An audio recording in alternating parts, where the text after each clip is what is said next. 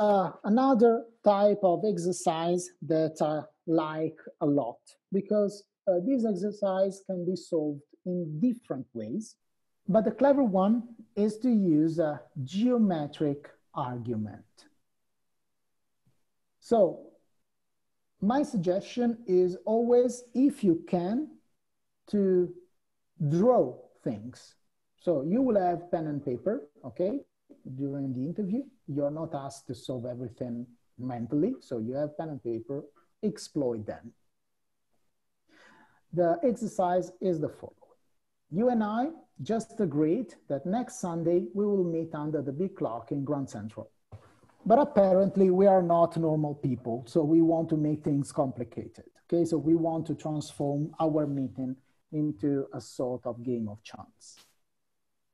So we agreed that we will meet at a certain time between 3 p.m. and 4 p.m. So for sure we will, if we meet in that hour, so between 3 p.m. and 4 p.m.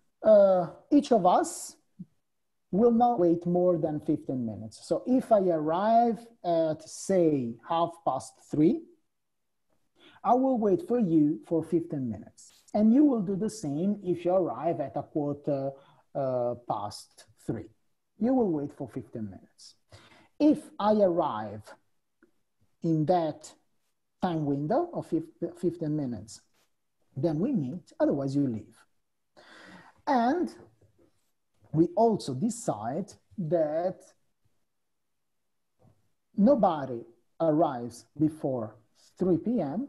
and nobody leaves and nobody stays, sorry, after 4 p.m. So we necessarily have to meet between 3 and 4. So these are two boundaries for us.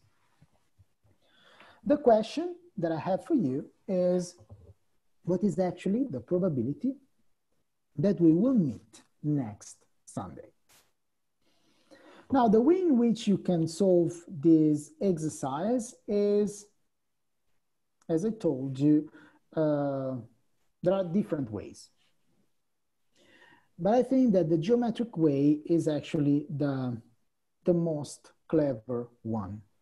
Because the geometric way is also the type of way in which we will see solve exercises that are related to uniform distributions, the way in which their CDF combine when you introduce the minimum or the maximum. These are topics that we will see tomorrow. And this geometric solution is also quite elegant. Now, the fact that no one can arrive before 3 and no one can stay more than 4 p.m., it's an important piece of information because it introduces an asymmetry. If I arrive at 3,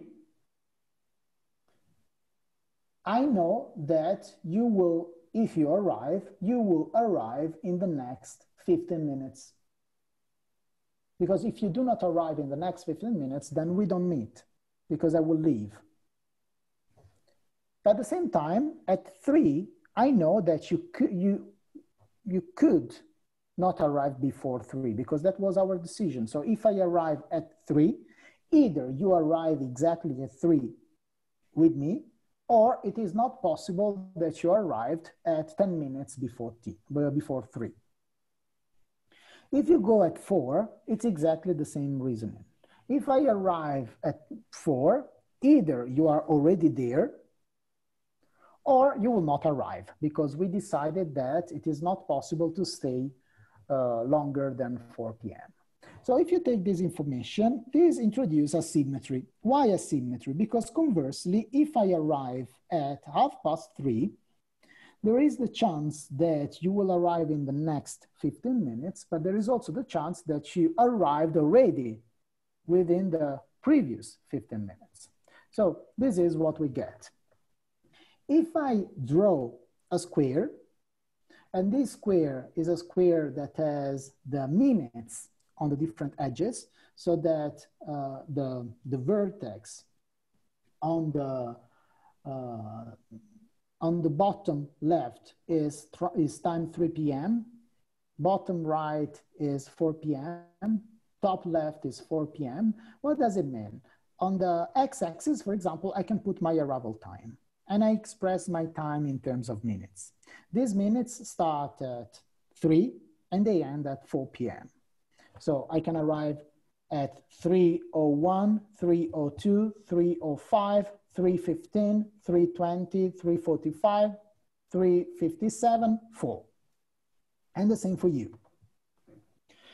But if you take into consideration what I told you, what happens? If I arrive exactly at 3 p.m., you can arrive in the next 15 minutes for us to meet.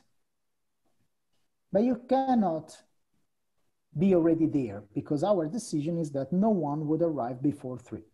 If I wait until 4 to arrive, then I know that either you are already there or you will not arrive. So if I arrive at any random time that I call X between 3 and 4 p.m., I know that you have necessarily to arrive between the maximum between 3 p.m.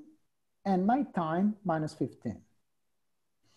And the minimum between 4 p.m. and my time plus 15 minutes, which is exactly the yellow area you see in the drawing.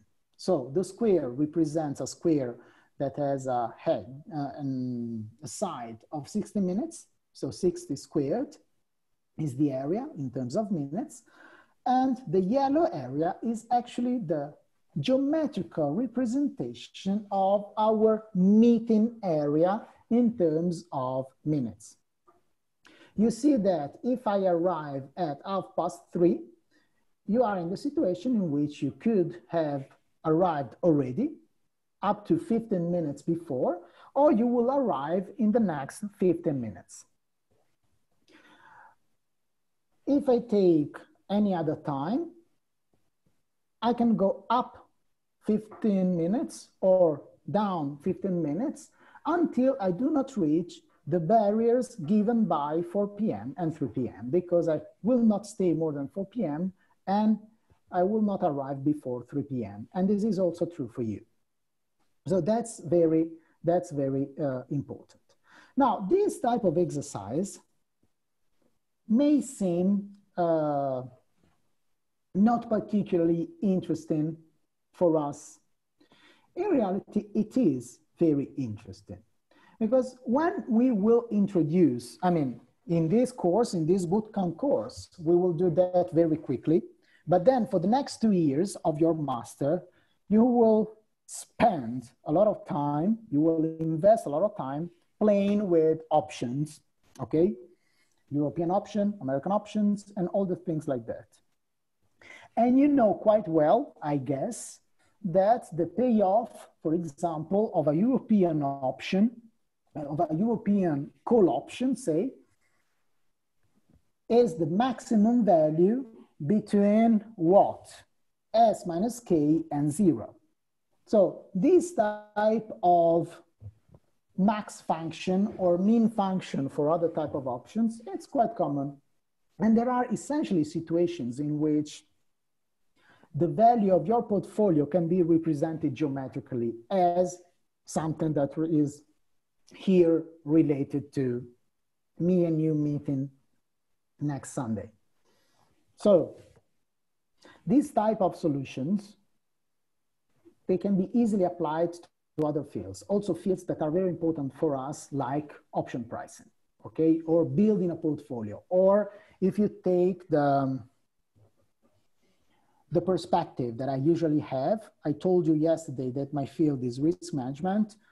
Most of the time in my research, I'm not interested in pricing something, but in hedging something. So if we build a portfolio that might generate losses, so if I build the portfolio, it is because I want to generate a return, obviously. But if you can generate a return, it means that there is a chance of a loss, because otherwise that would be a free lunch, and we don't want arbitrage. It is not allowed, and if it is allowed, it disappears very quickly from the market. So if there is the possibility of a loss, you may want to find strategies to minimize those losses. If you're not able to completely cover for the losses, at least to minimize the losses. And there are strategies that can somehow be represented in these graphical ways. Okay, coming back to our example. I told you that the square has a hedge of 60 in terms of minutes. So the area of the entire square is 3,600, okay? 60 square. For what concerns the yellow area can be obtained by the difference between the full square and the two triangles that you obtain out of the yellow area. These triangles, graphically, you see geometrically, are right triangles with the two legs that are 45 minutes long. So if you want, you can either take the big square and remove a square that has a hedge of 45, or you can take the area of the two triangles and then you multiply by 2. It's exactly the same stuff, okay? You see that the 2 that multiplies will cancel the 2 that you have for the area of the single triangle. If you do that, you find that the area of the yellow part is 1,575. Now, if I want to know the probability that we meet, this is exactly the probability that we fall in the yellow area. So I take 1,575 divided by 3,600. This is my probability, which is 43%. So let's say 44% if we round up, okay? So there is a 44% probability that we will meet according to these not particularly clever rules. I mean, if you want to meet a person, you don't set these rules, but let's say if we agree that these are the rules. If you want to generalize this problem, the question could be, okay, imagine that instead of 15 minutes, I will wait you for n minutes, where n is a quantity between 1 and 60. Always given the solution that, always given the condition, sorry, that I will not arrive before 3 and I will not stay longer than 4. And this is the same for you. Now, if you generalize that, the solution will be quite similar. Geometrically speaking, the difference is that the general solution is the one that you see on the bottom of your slides, is n times 120 minus n over 3,600. 3,600 is because it's just the area of the square, and the numerator is now a little bit more complicated just by the fact that I'm not specifying the number of minutes, so I just leave that as a variable, but this is the general solution. And you see that if you plug in 15 instead of n, you will exactly get the same result.